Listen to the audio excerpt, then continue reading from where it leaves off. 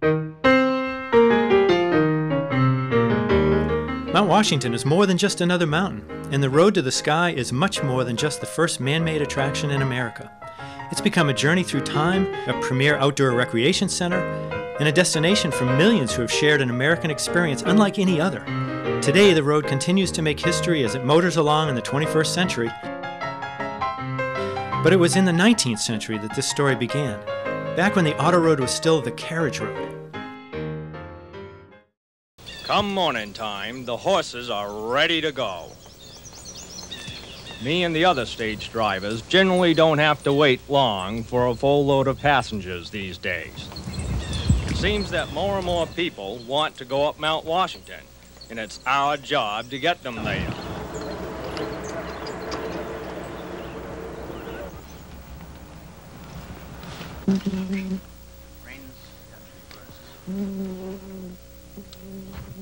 All right, we'll move those trucks. With 125 horses and 20 mountain wagons working on this road, it creates quite a stir.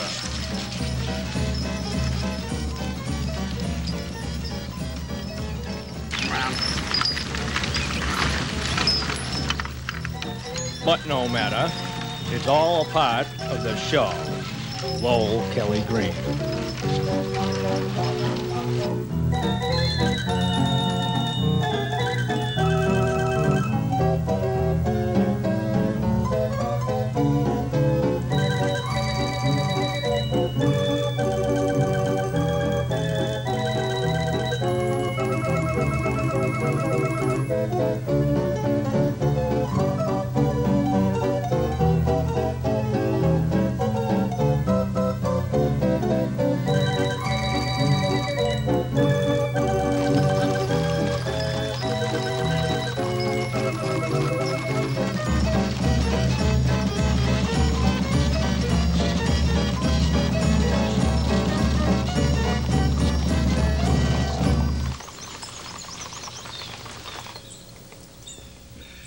Mount Washington looms as a majestic beacon to travelers seeking an unchanged world above treeline.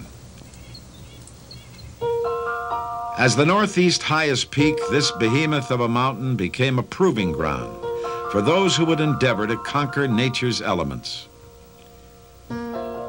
Its beauty masks the challenge that this rugged landscape holds, an irresistible challenge for those who open this mountain to the world. Since that time, Mount Washington's slopes have witnessed the development of the world's first mountain climbing locomotive, the birth of motorsports in America, and the highest winds ever recorded by man. All this history was waiting to be made when the road opened in 1861. But first, they had to build it. A charter by the New Hampshire legislature was granted to David Maycomber in 1853, and there would be many pitfalls to overcome before the first passengers would ascend the 8-mile road to the summit. The Glen House, one of the first grand hotels in the White Mountains of New Hampshire, was opened by Colonel Joseph Thompson in 1852. He immediately began guided horseback tours up the mountain. Over the years, the Glen House grew and eventually boasted the largest parlor and longest veranda of any hotel in the world, stretching for more than 450 feet in length. As construction of the road continued, an article in Harper's Magazine recounted the observations of a young woman who visited the Glen House in 1854. We have all been walking in the lowering twilight on the road which is making its way up Mount Washington. Though nothing is impossible to modern science, it would seem impossible to vanquish the obstacles to the enterprise, the inevitable steepness of the ascent, the rocky precipices. We passed on through the debris of blasted rocks, stumps of uprooted trees, and heaps of stones, till we got far enough into the mountain to feel its stern solitude. With the night gathering its shroud of clouds about it, we were glad to pick our way back to the cheerful tea table at Mr. Thompson's. Mary Langdon. Several years of blasting, clearing, and climbing finally resulted in a passable route to the top, with an average grade of 12%. To ensure his place in history, Colonel Thompson drove his team up 3 weeks before the official opening with a photographer, of course. Finally, amidst much fanfare, the road's owners, local dignitaries, and the Irish immigrants who did the work gathered for a commemorative photo on August 8, 1861. The job was done. With the completion of the carriage road, passenger service to the summit began in earnest. What followed in the ensuing years was a golden era for the White Mountains. Railroads began to push their way into the area, bringing well-heeled Victorian travelers to spend the summer social season in the mountains.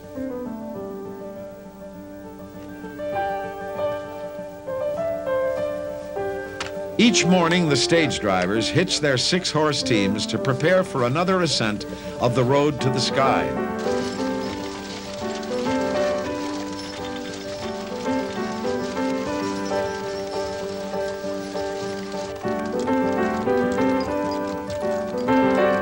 The smell of pine and horses mingled with the sounds of hoofbeats and the passing breeze. The horseman speaks to his team as the passengers utter exclamations of wonder for each new view that is revealed.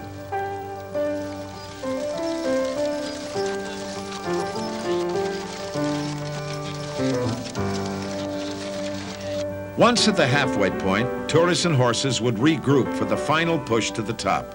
Though the halfway house is long gone, the point is still a landmark on the road. In 1869, the Cog Railway arrived on the scene, followed shortly thereafter by the construction of a Summit Hotel built to withstand the rigors of Mount Washington weather. Upon its completion, New England's High Point offered lodging far removed from the realities of the world below. Each day's visitors even found their names printed in Among the Clouds, the only newspaper ever published on a mountaintop. Word continued to spread, and soon an extensive fleet of mountain wagons utilized horsepower to its fullest. One famous writer of the time published this amusing account of his experiences. I send you a greeting this morning from the cupola of New Hampshire. If perchance you are suffering from the heat when this missive reaches you, let your eyes cool themselves by reading that just outside the Tip-Top House, the mercury is at 34 degrees. The ride from the glen was very easy. We rose indeed by climate as well as ridges. It was July at the base, late September on the ledge, and November at the apex. Reverend Thomas Starr King. When the original Glen House burned in 1884, an even more ornate version was built, riding the crest of popularity Mount Washington was enjoying. The resort life of the White Mountains was in full swing, though stage passenger counts were dwindling as the Cog Railway prospered. There were still plenty of tourists to go around, and the summit had lost none of its appeal. Yet it seemed an age had passed when the second Glen House burned in 1893. Though few realized it at the time, a portent of good things to come occurred in 1899, when Freeland Stanley drove his Stanley steamer to the summit. The third Glen House was a far cry from those that preceded it, but the new century would herald a new age, as summit stages began a transformation that would forever change the carriage road into the auto road. The first Glidden tour found these newfangled contraptions winding their way up the mountain. Newspaper accounts were not all favorable. The Manchester Union Leader wrote, "The whole thing is an unmitigated nuisance. The lives and property of perfectly helpless people have been menaced for no reason than to provide amusement for total strangers. Some drivers can be trusted, most cannot. If these people think of coming up another year, let them stay in jail a couple of days, and everyone will be the better for it."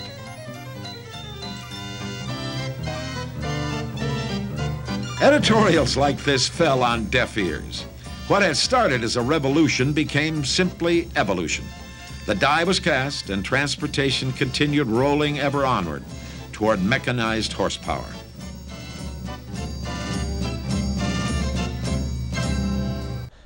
In 1861, when the road first opened, it was a single-lane gravel road, very rough experience. Now, in more modern times, the road is quite a bit wider, quite a bit smoother, and about 80% of it's been paved. We've really used quite a diverse assortment of motor vehicles to guide our guests to the summit through the decades. The first automobile was a Thomas Flyer in 1912, which was followed by a fleet of Packards, and then Pierce Arrows, one of which we still have on display in our museum. Then we switched to Ford Woodies in 1938, then Internationals for a while in the 1960s, and finally on to the more familiar custom-built vans we use today. With the auto era began a renaissance for the road, as folks drove their own cars onto the crown of the presidential range and toured in comparative comfort in the road's own mechanized fleet. Now that the wooden-wheeled mountain wagons were gone, a new generation of travelers were on the scene who only knew horsepower that was fed by gasoline.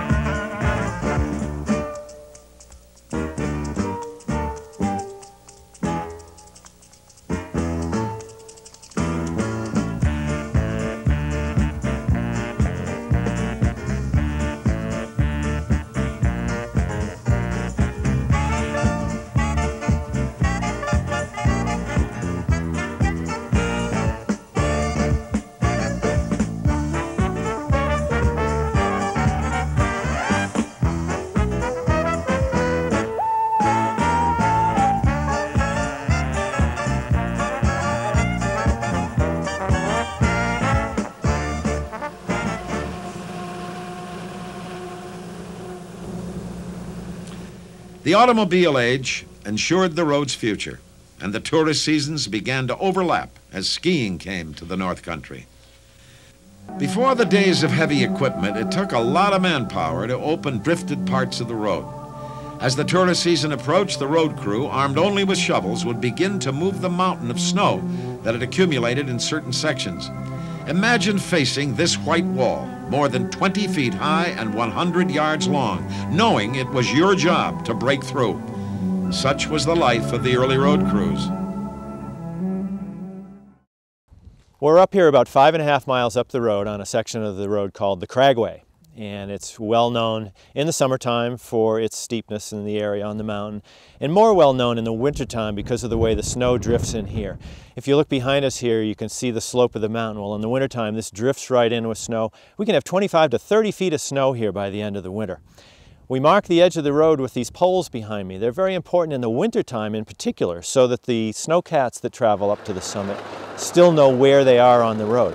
Now, they're not traveling on the road surface. They're way up above the road surface, 20 or 25 feet above the road surface, on an area that they've planed off with the blade on their snowcat. They travel to the summit on a weekly basis.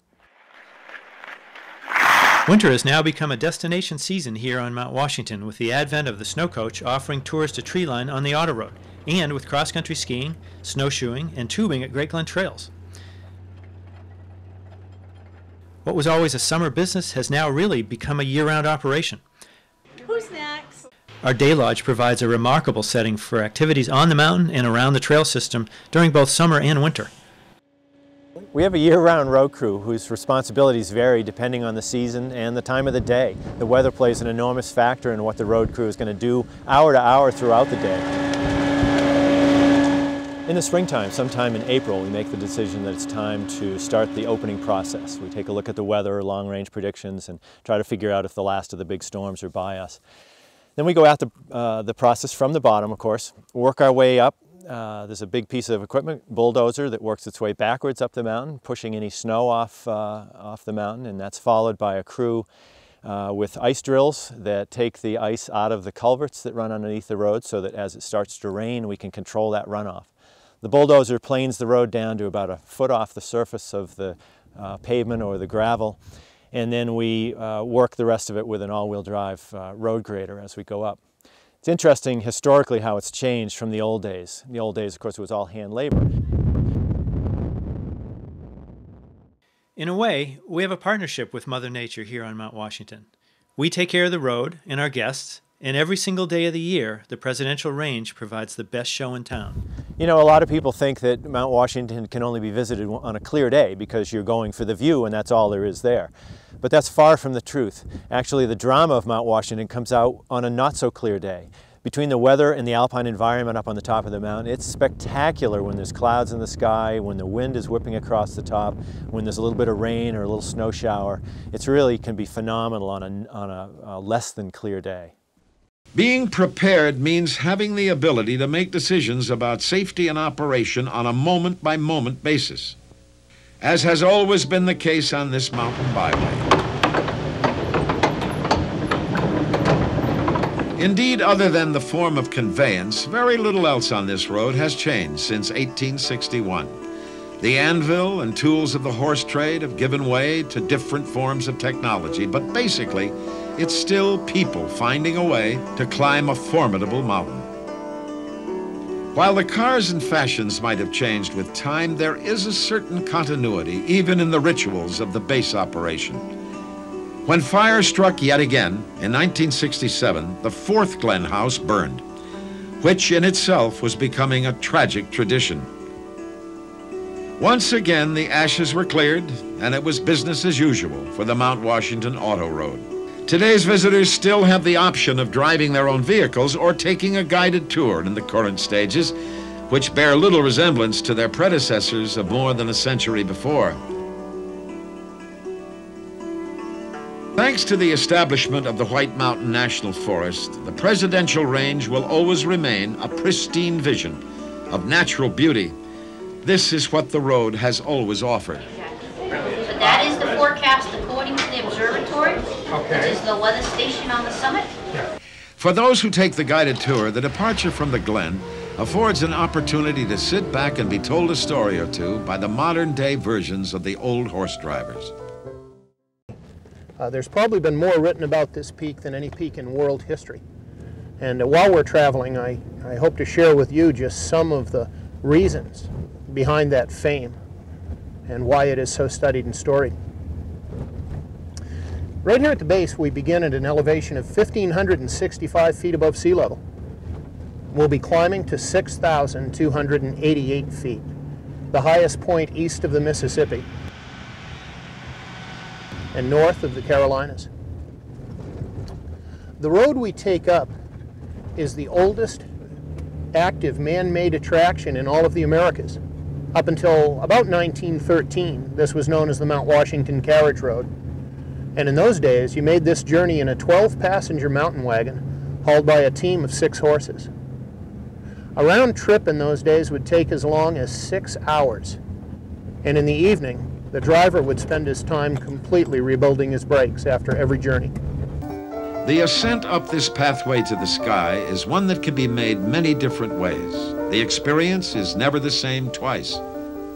The summit world today is comprised of the Sherman Adams State Park building and the lone surviving structures of the old days, the Tip-Top House and the old stage office, where the world's highest winds, 231 miles per hour, were recorded in 1934. The road to the summit of New England's highest peak has compelled many individuals through the years to challenge themselves and the mountain. This has led to a continuing series of unique events. People have raced horse-drawn wagons, cars, bikes, and on foot. Some have been a bit more whimsical, like the man who counted his steps all the way up, 16,925, or the fellow who walked up backwards and blindfolded, while another walked up pushing a wheelbarrow with 100 pounds of sugar in it, without setting it down, of course. Serious competition began in 1904 with the first Climb to the Clouds race. As the first auto race in North America, it became a showcase for engineering excellence. A 60-horsepower Mercedes took top honors in 1904 with a time of 24 minutes and 37 seconds. These races continued through the years, and the times got faster and faster as automotive technology improved. One constant factor has been the daredevil drivers who literally take their lives in their hands, like Carroll Shelby, who set a record in 1956 with a time of 10 minutes, 21 seconds. Climb to the Clouds has always been a thrilling event. It represents an amazing contrast between modern technology and what was state-of-the-art in 1904. The current record from bottom to top stands at well under 7 minutes.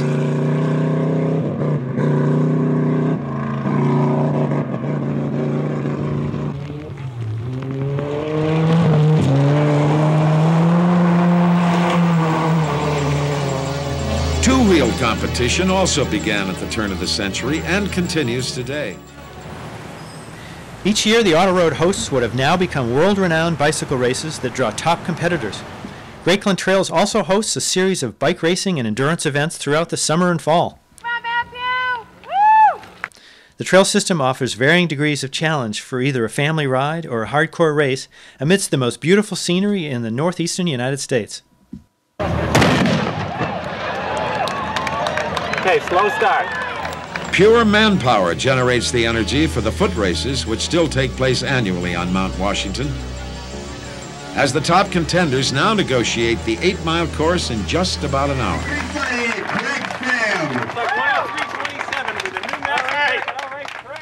Everyone comes to Mount Washington for their own reason. Some want to challenge themselves or the mountain. Some want to enjoy the view and the alpine environment. Remarkably, each generation travels the very same road and enjoys the very same experiences that the first visitors marveled at more than a century and a half ago. The appeal and the quality of this journey up a mountain and through time has never changed or diminished for those who find their way here. This mountain road truly does offer a glimpse of life as it once was. So much history has been written and so much of our world has changed, and still these mountains have borne silent witness as America has grown up around them. There is some comfort to be found in the timeless features of an immortal ridgeline. The mountain disregards our challenges and our records. It only bears witness. There were 31 states in the Union, and Abraham Lincoln was president when this road opened to the public.